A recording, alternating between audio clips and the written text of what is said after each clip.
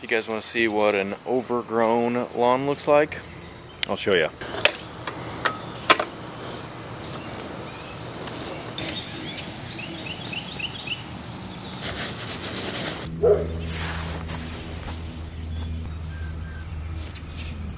Oh my gosh. Let's see if I can nestle down in here. Oh my gosh. Oh, this is unreal. Holy smokes. Sheesh. Alright, so I know what you're thinking. Mr. Lawn Whisperer here is slipping. First it was the beds. We had weeds growing in we had to take care of. Then it was the crack weeds. Gotta love a good crack weed. But then now, this backyard is ridiculous. It has been 4 weeks to the day since I've mowed this. And so first I was using the excuse, I mowed it, then we went to Florida for a week, or 8 days, whatever it was. Came back, had to catch up on all my lawns because I have a mowing business, and then I'm a firefighter, so I'm gone every third day anyway. And so then I let it grow because I wanted to do a video using a battery-powered mower on a really overgrown lawn. And now, next thing you know, it's been 4 weeks and I haven't mowed it, and we're due for a cut.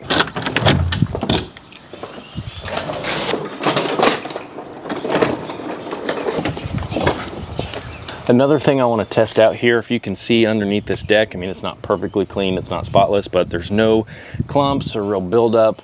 And a lot of people have been complaining about the Timemaster when it comes to mulching, about it clogging up and holding on to clippings and that being a bad deal. I've never experienced that. And so if there was ever a time to test that, it would be mulching this grass that is, I don't even know how tall. Seed heads are up at 18 inches. Holy crap. Let's see what the actual grass is without the seed heads. About 9 to 10 inches, 9 to 10 inches, 8-10 inch seed heads. Yeah, I need that. I bet we fill this whole thing up. Another complaint I hear about the Timemaster is that the gas tank is too small, which I agree, it is too small, but if you fill it up every time before you mow, I've never had an issue. But everything I've got, except for the 30-inch Timemaster, is pretty small. I'm talking about my lawn space, guys. Give me more credit than that.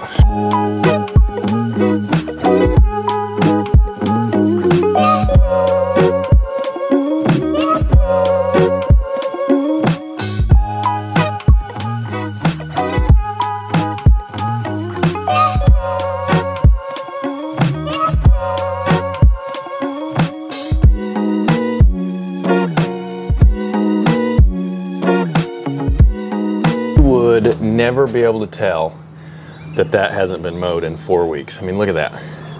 You look at the stripes even. So we are obviously done with that bag section, but we have got our work cut out for us here. So I'm gonna be honest with you, if I were someone who did not have the opportunity to bag, that's my first choice. It's gonna be the cleanest, but I realize not everybody has stuff to dump or some place to dump their clippings.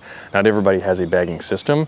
And so if I were gonna do this, I would probably side discharge first, then go through and either side discharge a second time or then mulch it up. But for the sake of testing out the Timemaster's mulching capabilities, seeing if it clogs, seeing how well it does, I'm gonna mulch, and I might go over this 2, maybe 3 times. I mean, who's gonna be mowing like 15+ inch tall grass with this thing? Let's put it to the test. Hope you guys enjoy this.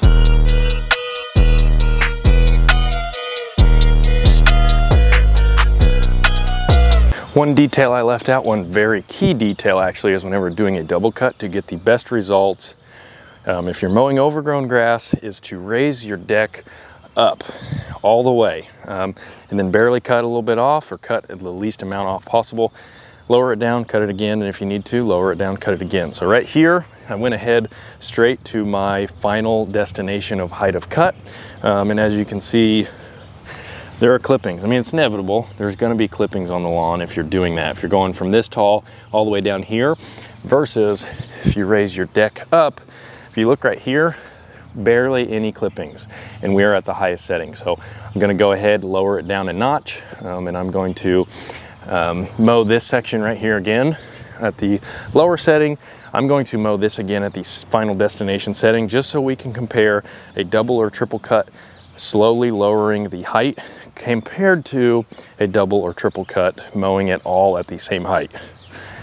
I'm gonna tell you, spoiler alert, that's the way to go.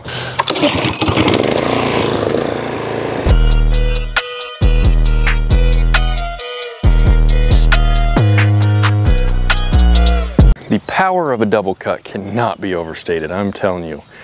Double cuts make me go nuts. So right here is the section that we started tall and we're working our way down, and honestly, it looks pretty darn good. I'm not gonna lie to you, it looks really, really good. You would never be able to tell right now as it is that this thing was just like 20 inches tall in a lot of places. And then even over here where we just hacked it all off and we've double cut at that same height. I mean, there's a few spots where there's some clippings kind of like this right here, not a ton. I'm honestly not too worried about that, but overall even it looks really, really good. So I'm very happy with how it's turned out. I'm going to cut this one more time, probably at a cross pattern at the same height that we're at. I'm going to lower that one more notch, again do it at a cross pattern, and then we're going to look at the final results.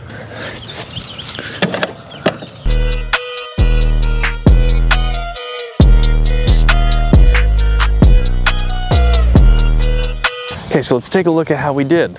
Split it right down the middle here on this side over here. This is where we hacked it down, mowed it 3 times, a triple cut. This side we mowed it triple cut, but we slowly lowered the height of cut. And I will say this side right here, in my opinion, there's no clumps. I mean, there's some, there's not really anything down in here. So honestly, that looks pretty darn good. Then over here where we more or less hacked it down, we mowed it twice this way, once this way, and again, it could probably use another cut at this same height, maybe going in a different direction, just to officially clean it up. But I mean, there's no clippings or anything. It looks really good. There may be just a few little things here and there. Overall, for being 4 weeks to the day since I've cut it like 5 times, literally 5 times the length of what I normally would cut it at, that is pretty good. So I would say that is how you mow overgrown grass. Now I think bagging it up is the easiest and the cleanest, but if you don't have that option, do a double or a triple cut, or do a quadruple cut if you have the time to.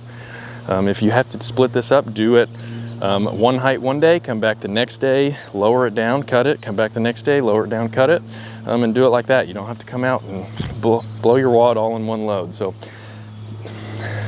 I gotta quit talking. See this? I mean, it looks exactly how it did. Same, little green film we have on here. The only spot is this mulch chute right here. It's got some clippings here that I'll clean out, but this thing is not clogged. I had 0 issues with clogging or clumping or anything like that. And the only thing that I can think of is that you're mowing really wet grass, which I don't recommend. Sometimes you gotta do what you gotta do, but you should expect any mower to clog up or clump up if you're mowing wet grass. But I've had this thing 2 years now, two or three years. 2 or 3 years, I cannot remember. If you want me to do a full review on this, I will, but this thing is a little beast. I love, love, love this Timemaster. Oh, that is so much better. So nice.